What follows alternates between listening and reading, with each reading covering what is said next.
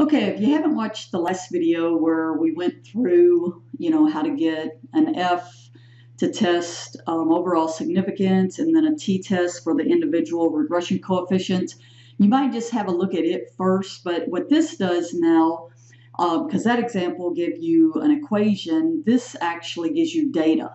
So this is data that is showing the values of several pitching statistics for a random sample of 20 pitchers from the American League of Major League Baseball. So what we want to do is do an F test to see if there's overall significance. And then we want to do a T test based on the strikeouts while they're in pitching, and then the home runs while in pitching. Okay, so the innings pitched is going to be what we would like to predict. So what we could do is we could come up with a regression equation to predict the average number of runs, okay, the average number of runs given up per inning pitch based on the number of strikeouts and home runs for the inning they pitched. All right, so this is pretty easy to do with Excel. Go to your data analysis.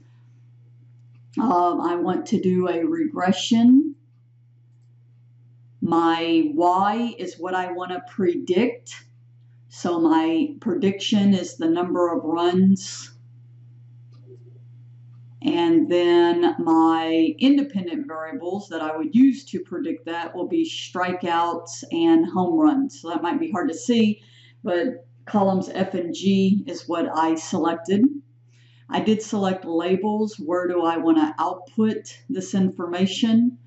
I don't know. Right there is probably pretty good. We can scroll down to see it. And I think that's all I'm going to do on this one. All right, so here is my given information. A couple of things, certainly to note. Not a real strong correlation between these variables, but not horribly bad. Here would be my actual coefficients that if I wanted to do, didn't mean to go that color. If I did want to actually do a prediction, okay, based on the runs given up per inning pitched, this would be my intercept minus this value times the strikeouts plus this value times the home runs. All right, so what I'm going to do is I'm going to test the overall significance. So that would be my test statistics for overall significance for an F test. And this would be my p-value. So if I'm testing this, say, based on an alpha of 0.05, which is very typical, we would reject the null because the p-value is less than alpha, and we would state there is sufficient evidence to conclude that there is a significance overall. So remember, the F test is testing the overall model. All right, now we have everything we need here actually for our t-stats. And so if I want to test the first coefficient, the strikeouts, that would be my test statistic. And then this would be my p-value. And once again, I would reject. And I could see there is sufficient evidence to conclude that strikeouts while they're in pitching is significant. So that is significant. And then as you can see, you're going to get the same significance here. Okay, so again, we're comparing it to 0.05. And so the p-value is less than 0.05. So there is sufficient evidence to conclude that home runs is a significant factor.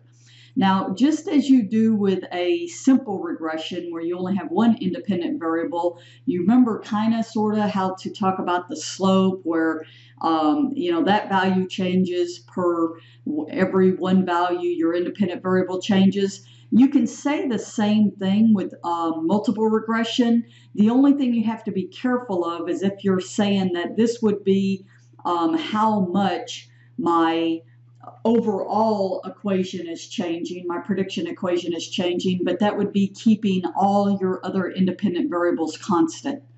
And that's important, okay? So when you're doing prediction, you're basically saying, in this case, for every value that we add to a strikeout, it's actually going down, okay, on my predictions of runs, which would make sense if they're striking people out, right? But we're holding this one constant.